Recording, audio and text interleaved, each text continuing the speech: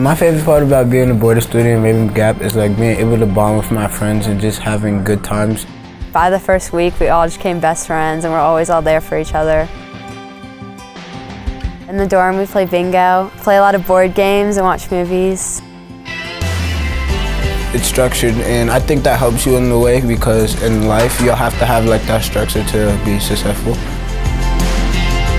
My favorite part of the middle school is probably our rotation, and it's just very relaxed. In 70 minutes, you feel like you get a lot more time with the teacher, and you get a lot more one-on-one. The most fun thing I've done at Rabun Gap this year is DC.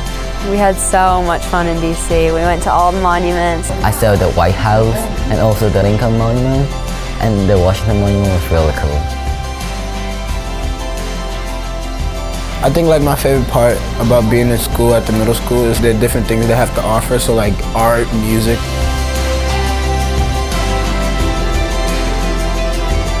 Being a boarding student here has helped me make friends because just getting like a very global experience, you get to learn from different cultures and just learning about different people and how they act.